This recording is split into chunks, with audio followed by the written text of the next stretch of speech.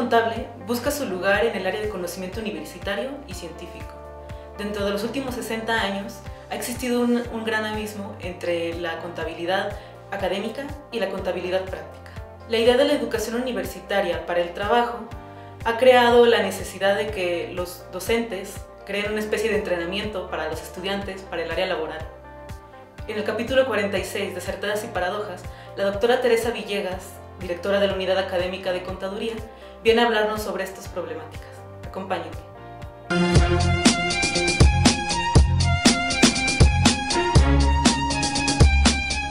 Bueno, la Unidad Académica de Contaduría actualmente cuenta con 3.200 alumnos en general. 2.300 son de licenciatura, entre escolarizada y semiescolarizada.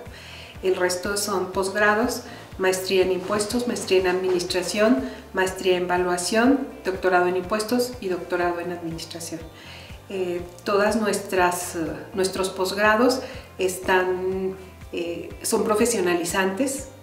Los alumnos están muy interesados en especializarse, en tener ante sus trabajos también un reconocimiento de que han cursado un posgrado. Tenemos sistema abierto en Jalpa, Villanueva, en Jerez, en Valparaíso, en Nochistlán y en Sombrerete.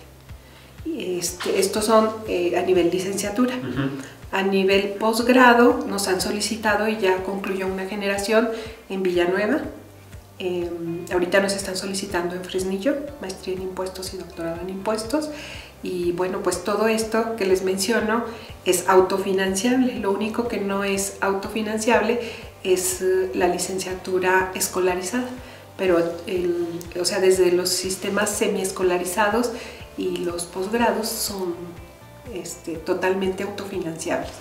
La unidad académica cobra a los alumnos una cuota, una colegiatura, y con ese importe se les paga a los maestros sus honorarios. Nosotros tenemos incluido ya dentro de la currícula, la nueva currícula de la licenciatura y desde luego en los posgrados, el que el alumno tenga acceso al pensamiento crítico, ¿sí?, y filosófico de la administración, porque necesitamos eso, hombres críticos, personas críticas realmente para la aplicación de la herramienta contable. No nada más es una técnica, una herramienta práctica, sino que requiere también de un juicio profesional.